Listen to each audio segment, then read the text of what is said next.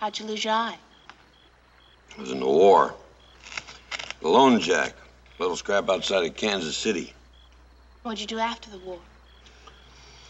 I robbed me a federal paymaster and went to Cairo, Illinois, and bought a eating place there called the Green Frog, married a grass widow.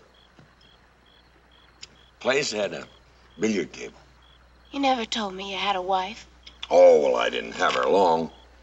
My friends was a pack of river rats, and she didn't crave their society, so she up and left me and went back to her first husband, who was clerking in a hardware store in Paducah.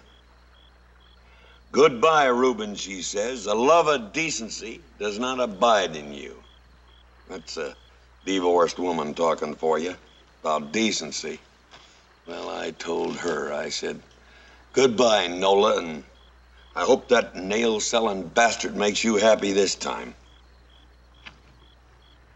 Did you have any children? There was a boy, Nola taking him with her. He never liked me anyway. A clumsier child you'll never see than Horace. I bet he broke 40 cups.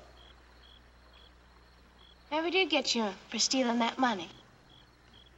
Well, I didn't consider it stealing. Didn't belong to you.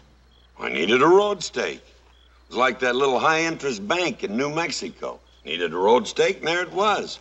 I never robbed no citizen taking a man's watch. It's all stealing. That's the position them New Mexicans took. I had to flee for my life. Bo was a young colt then. No horse could run him into the ground.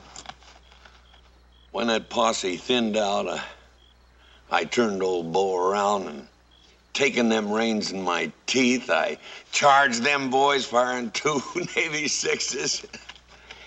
They must have all been married men that loved their families, 'cause they scattered and run for home.